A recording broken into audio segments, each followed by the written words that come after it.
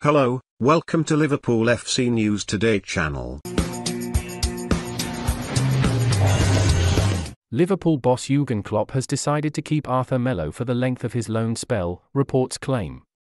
The Brazilian is set to return to fitness in the coming weeks and won't be returning to Juventus prematurely.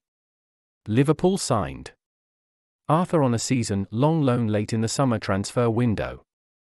However, he has made just one substitute appearance for the Reds to date.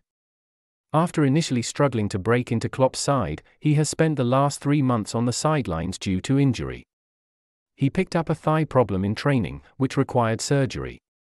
Midfield has been a problem area for Liverpool this season. But instead of turning to the transfer market, Klopp looks set to stick with what he's got. Transfer expert Fabrizio Romano says Arthur is to return to full fitness earlier than expected. And he claims there is no way he will be going back to Juve before the end of the season. Romano tweeted, "Been told there's zero chance of Arthur leaving Liverpool this January. He's working hard and ahead of schedule in his recovery. Arthur will be available for Klopp in the next few weeks. Confident to help for the second part of the season after an unlucky injury." Arthur's agent Federico Pastorello discussed his client in December. He reiterated that the 26-year-old would be staying at Anfield after putting everything into his rehabilitation. Pastorello said, "Last month, he is a determined boy, and proof of this is the fact that he is forging ahead to get back on the pitch. He is 3 weeks ahead of his schedule.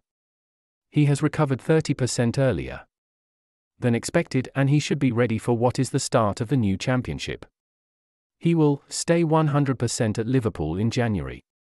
It's an aspect that has never been under discussion. I don't know who questioned the rumors about his possible return to Turin.